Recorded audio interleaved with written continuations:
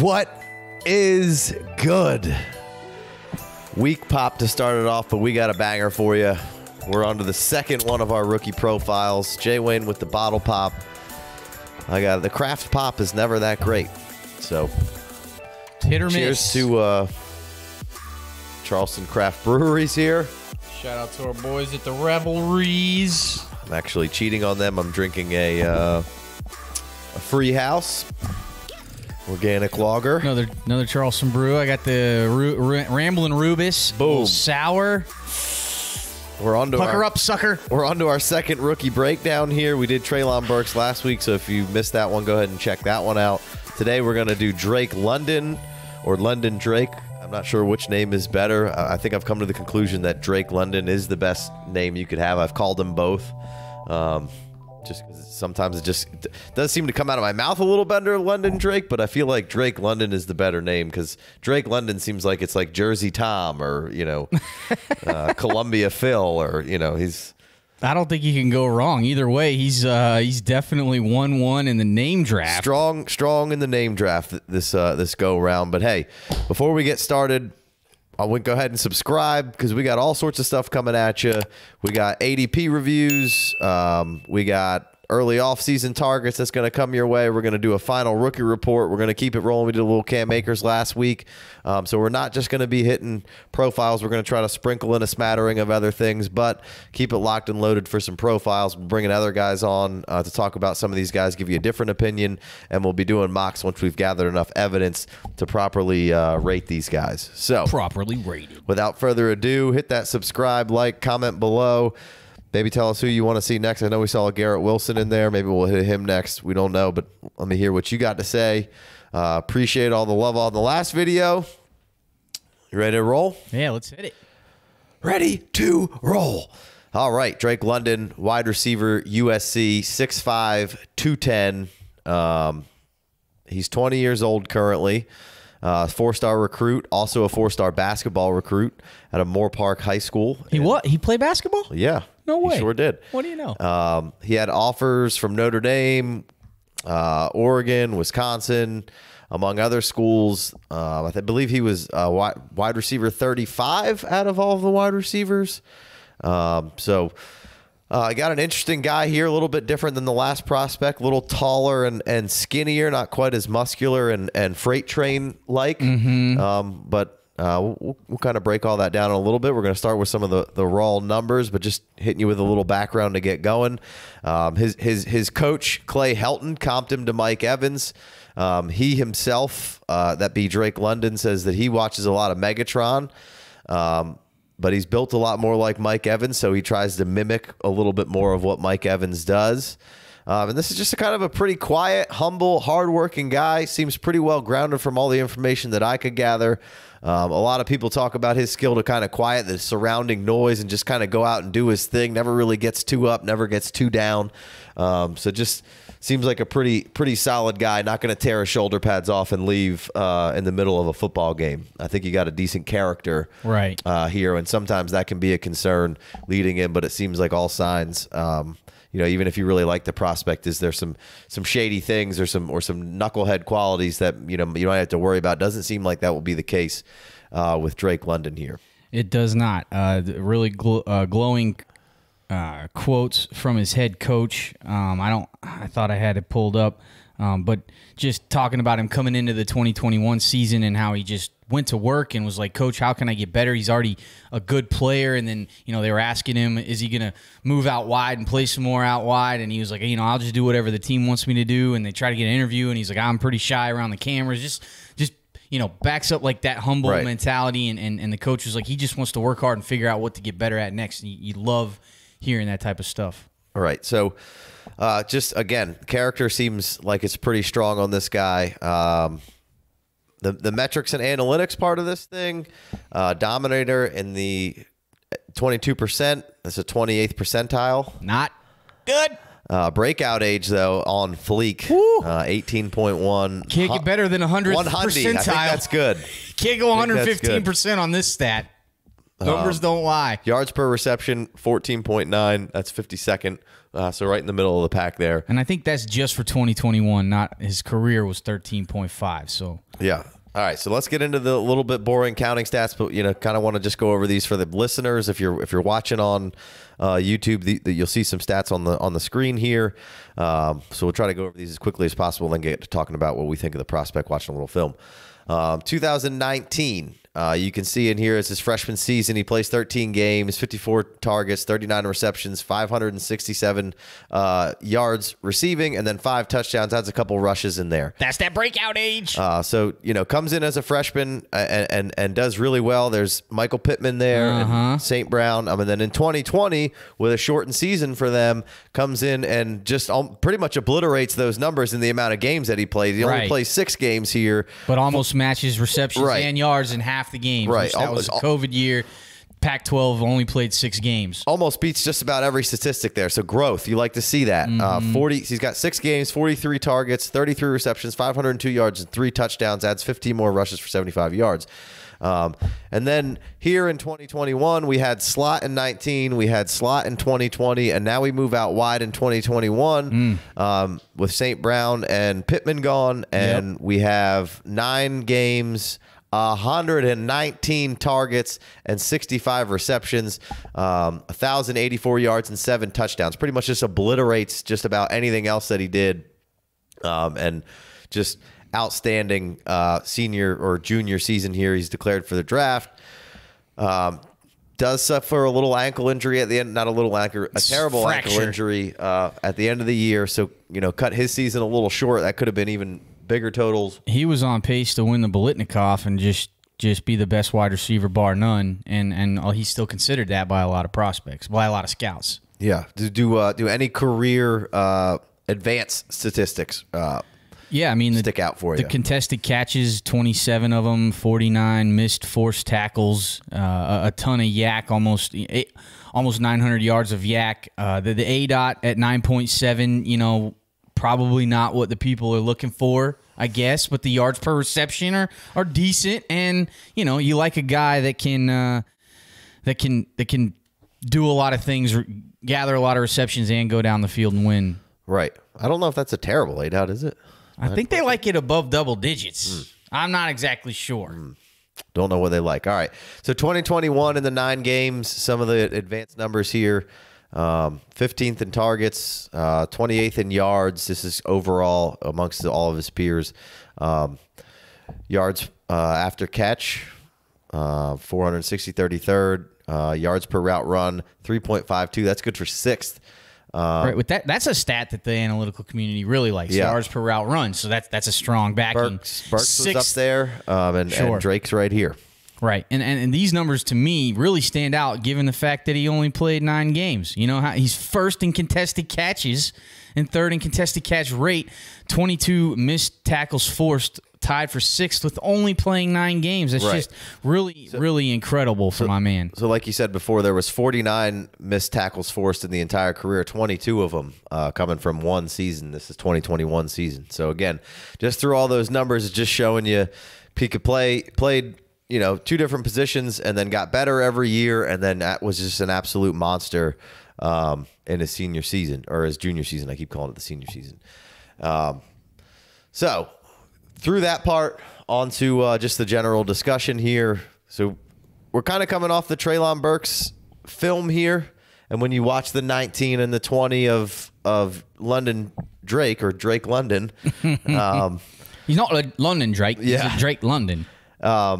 You kind of see a little bit of usage similarities, kind of decent amount of snaps out of the slot through those first 2 years. Some runs, some tunnel screens, some bubbles, just getting the ball in his hands and letting him do his thing. And short crossers, slants. Yeah, for a guy at 6'5", it's incredible.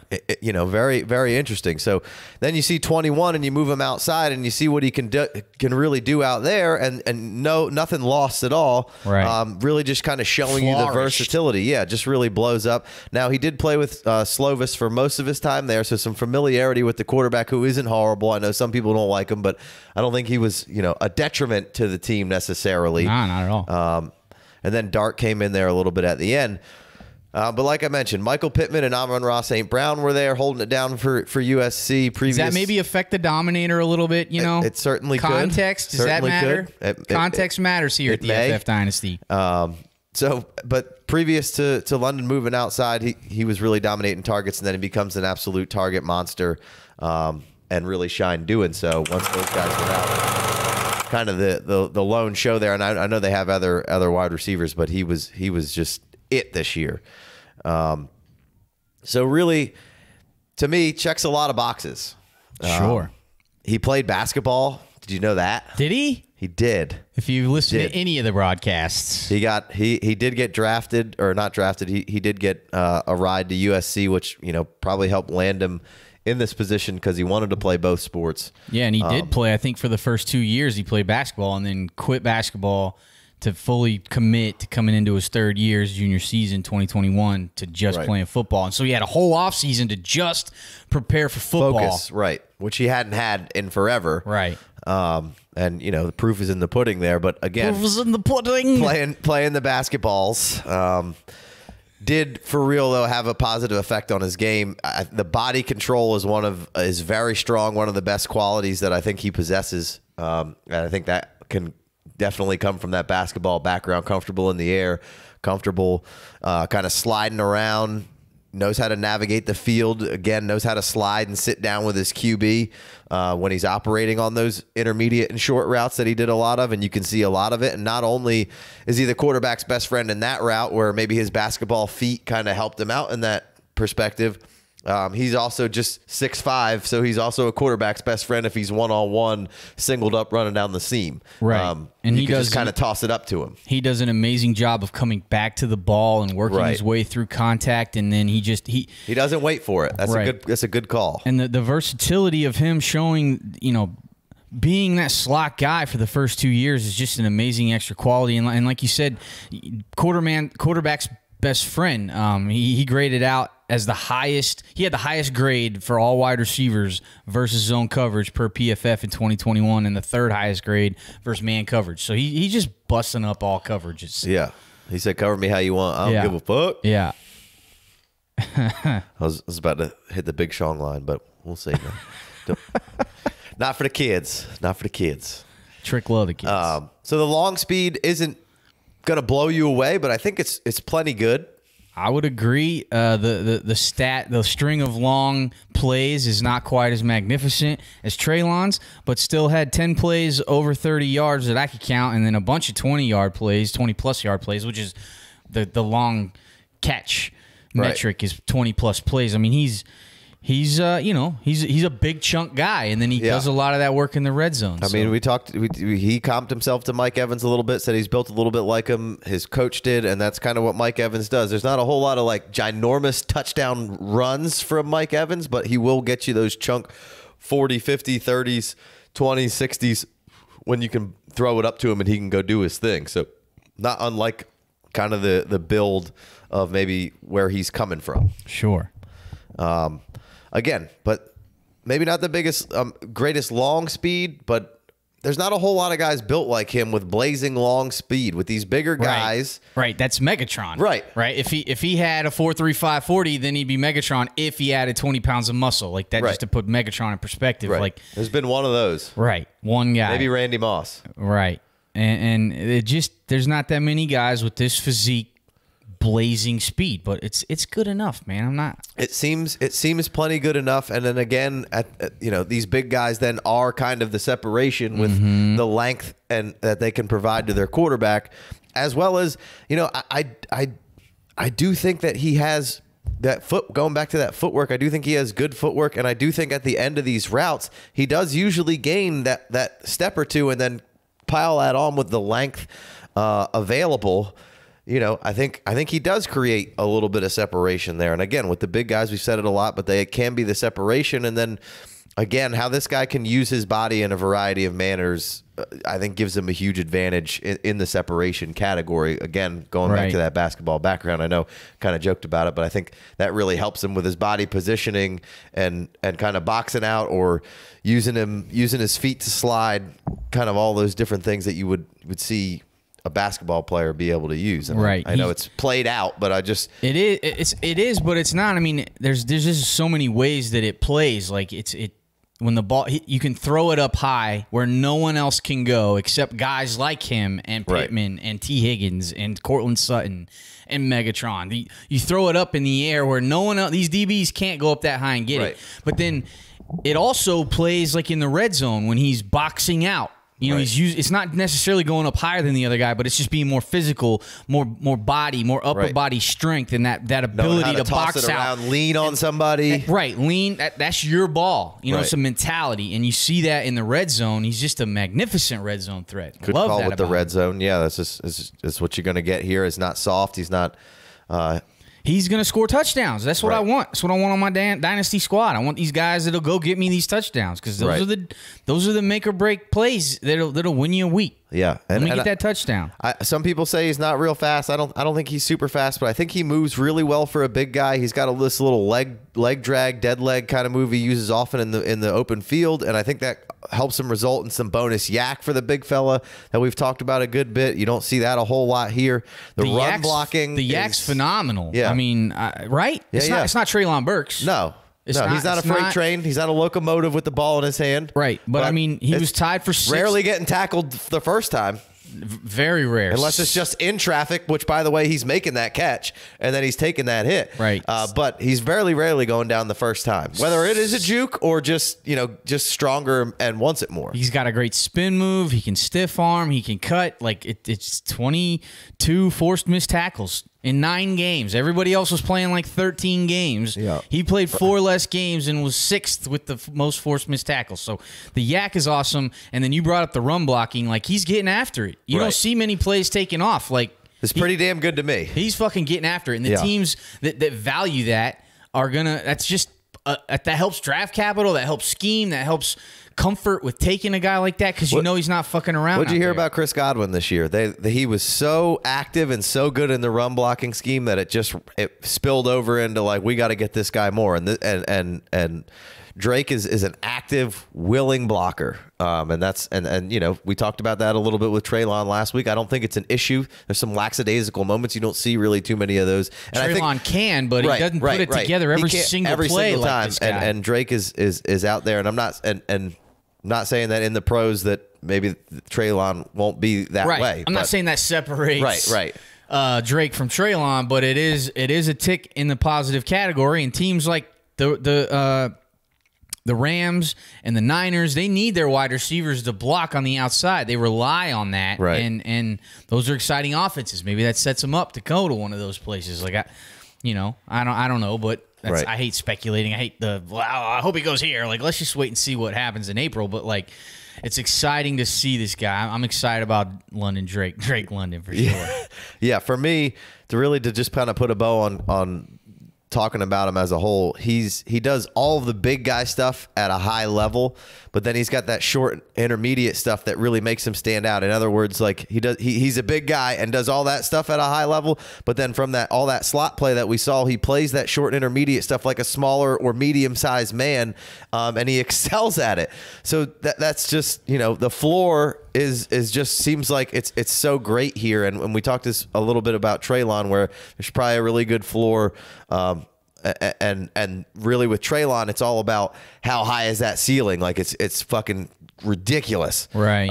I think the floor is so good on Drake. Probably not the ceiling being quite as what it possibly could be with a Burks, but it feels like this is a pretty strong candidate all the way through. Yeah, I mean, I would have to lean on the side of maybe Drake being more polished than Burke at this point, right? I think maybe he's a little bit of a safer play at this point. He can 540 dunk. He did do a 540 dunk. I'll try and find that and throw it up after the fact if I can get it. Like, sometimes Big Co was here, that would be right? That's all you need to see is one good basketball play. That had him in on Henry Ruggs. That was it. You see that Henry Ruggs dunk? That means he's good.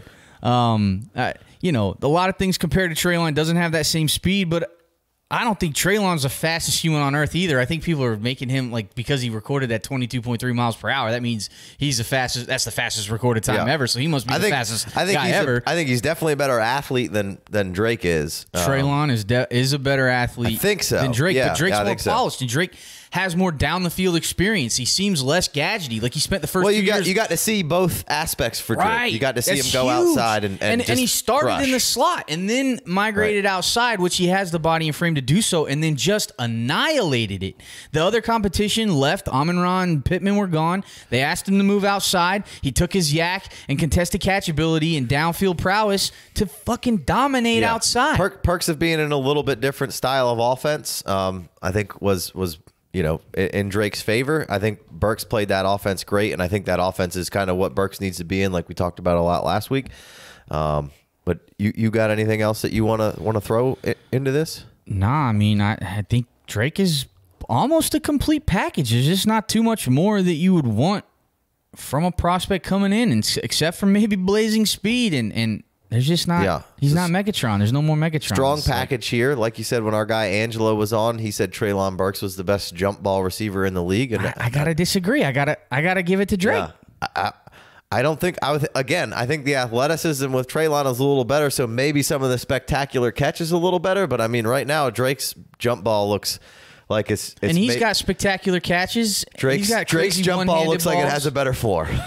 Right, sure. Which that's not the end all be all. No, it's not just about the high point. If that was the case, then JJ Arcega-Whiteside would be good. But he's got so much more than Arcega had. He's got the agility and the fluidness and the intermediate game, and he can play in the slot and he can yak it up. It's just he's the complete package. Right. I'm really, really excited about Drake London. He can get downfield and be your big play receiver. Maybe not like after the catch, like running past everybody, but then he could also, death of 1,000 paper cuts you down the field. So Angelo comped him to a Sutton, Cortland, and another London-sounding guy. And Cortland. I think I like the Sutton comparison. I don't hate that at all. How about some T. Higgins? T. Higgins, Pittman could be a good one. I think T's probably more athletic. T might be a hair more athletic, possibly. But if you could tell me I get T. Higgins in this draft, he'd probably be the 1-1, right? I think, Mike Evans is what a lot of people have talked about. And he has talked about. I think Evans would be the 1-1 in this draft, although he doesn't get enough respect. No, eight straight seasons of 1,000 yards. That guy's just habitually underrated. Disrespected for no reason. And then in one of the videos, the safety for or the corner for Notre Dame shouts him out as maybe a Keenan Allen kind of guy. Yeah, gave him some credit for Keenan Allen, which not the most overly athletic guy, but just knows how to win at every point in the field. So, I could get it. I could dig it. All right. Anything else you got? I mean, I appreciate you guys listening. We're going to be banging out these draft profiles hopefully every week and bringing you some breakdowns of the rookies that just ended their first NFL season and doing some mocks. Keeping tabs on ADPs and getting you some targets to trade for early offseason, maybe Juju Smith-Schuster. Yeah. So if you're listening on the YouTube, please give me a subby and hit the comments. If you like, disagree, agree with anything we said, that helps the algorithm. If you're listening on the podcast, please head over to iTunes and hit us with that 5-star review. That would be so kind of you. Definitely. Please and thank you. And hit the comments below if there's somebody you want us to let us know who you want to see next. I'm not going to say we're going to absolutely jump on it, but it might help us. We're up in the air who we're doing next, so it might help us. Could have been Jameson. Huge bummer for him to go out with that ACL. But Terrible. But, I mean, it's an ACL, and it didn't look like an egregious tear, so. Hopefully not. Hopefully he bounces back stronger, and there's a bummer. We got Devonta Smith last year, and we got Jameson this year. Jameson a little worse off. Drake's coming off a bad injury, too. Fractured ankle. He's just a little bit more removed from it. Probably didn't talk about that enough, but. Right. Does that bother you? No. Yeah. That's why we didn't really talk about it that much. All right, guys. We appreciate y'all. Peace.